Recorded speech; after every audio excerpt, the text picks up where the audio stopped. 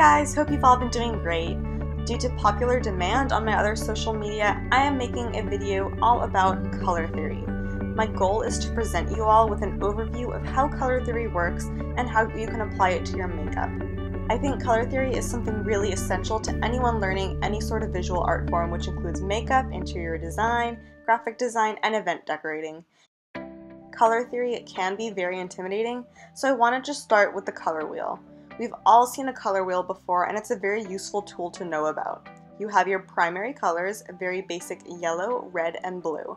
And from those colors, you can create other colors, but I'm pretty sure we already know about this, so I will just skip right ahead to the more important information. When you look at a color wheel, colors opposite from each other are called complementary colors. These are color combinations like blue and orange, purple and yellow, or red and green. I have a few of my Indian outfits with me so that I can show you guys examples of how these colors can look really beautiful together. These color combinations are super bold and super pretty when used in their true forms. Complementary colors can also apply to each color duo's sister tints. Tints are basically what a color is called when white is added. These combinations won't be as bold as normal complementary colors, but they still look really pretty together. Complementary color combinations also really bring out eye colors. If you have green or blue eyes, wearing a bronze or copper eyeshadow will really bring out your eye color. So this outfit is a great example of how red and green can look totally beautiful together without coming off as Christmassy, if you know what I mean. This is a traditional Bharatanatyam outfit that I wore to my Arangetram, and I can't even begin to tell you how amazing it looked on stage. The combination of red and green really pops, and it looked so bright and colorful and vivid. This outfit combines gold and purple. The complementary color to purple is from the yellow spectrum, and gold is a part of yellow. Deep purple colors really contrast against a bright gold, and overall this color combination looks very regal. I personally love wearing royal purple and gold together. I feel like it's very elegant and ideal for wedding receptions.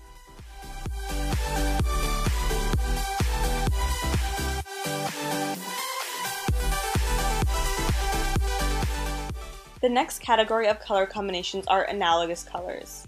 Analogous colors are colors that sit next to each other on the color wheel. Overall, they offer less contrast than complementary colors. Instead, they create a more uniting, cohesive look to an outfit or makeup look. You can draw your inspiration from one color and then find similar colors to function as accent colors. This is not a monochromatic color scheme because a monochromatic color scheme would mean that you're taking different versions of like a same cool toned purple. This outfit right here is an analogous color scheme of red and orange. Pink and this light sherbet color are both tints of their mother colors, red and orange. While a skirt of a bright red and orange might be dramatic to wear, this skirt is a lot softer and more playful and kind of reminds me of candy.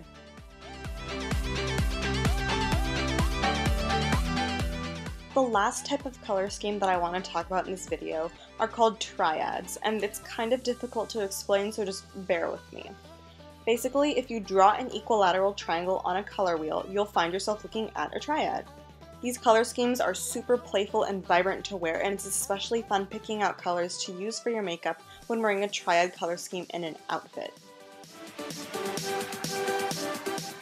This is the same outfit that I wore in my pink cut crease Indian wedding reception tutorial, something like that I called it.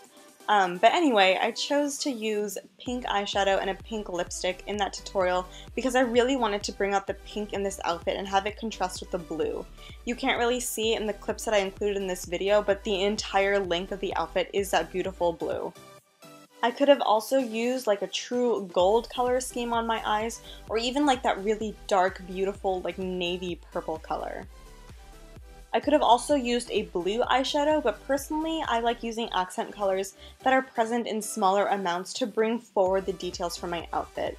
When you have bright accent colors in a shirt or on your purse, it looks really nice to use your makeup to reflect those colors.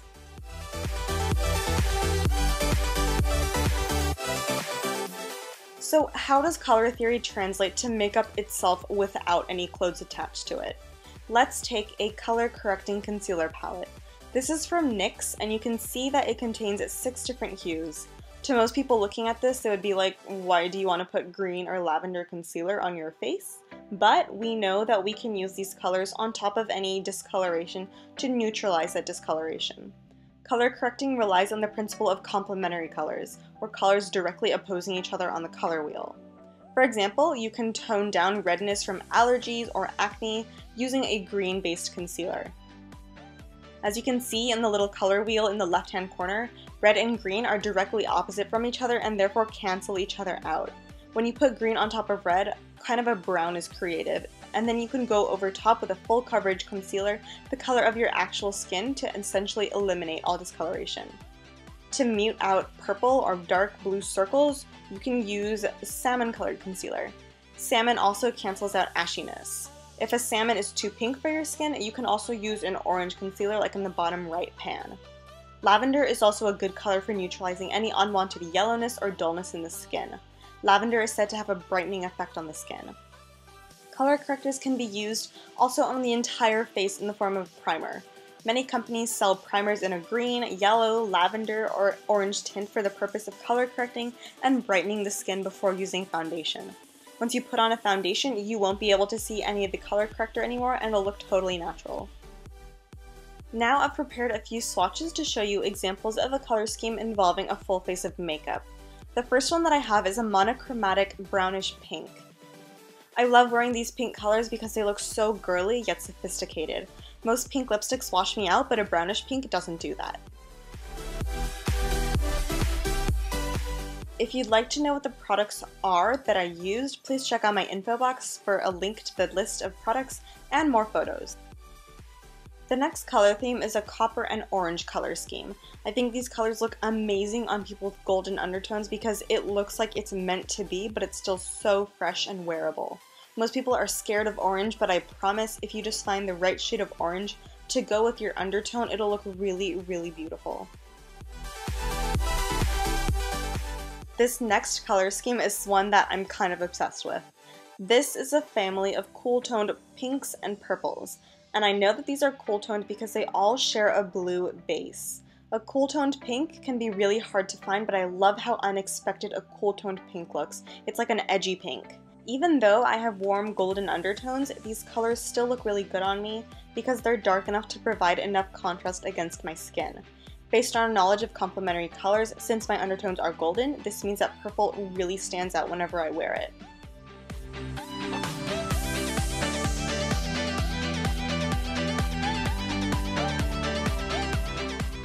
Our final color scheme is something really unexpected that not a lot of people think to include in their makeup collection.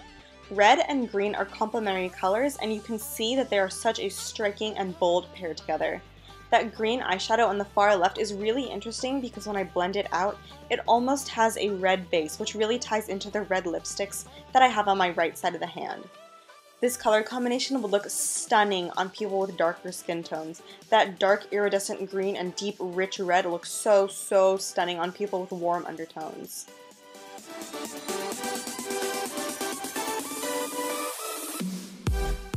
If you want to learn more about wearable combinations, you should totally give my Instagram a follow because I love experimenting with different color schemes and I'd love to provide with you some color inspiration. There are tons of other color combinations out there and you can read lots about it online. Of course, neutrals like beige and white and black pair seamlessly with any color you pick. There are so many options when combining colors and honestly, there is no wrong way to do it. Most colors are very forgiving and there is a fair amount of wiggle room.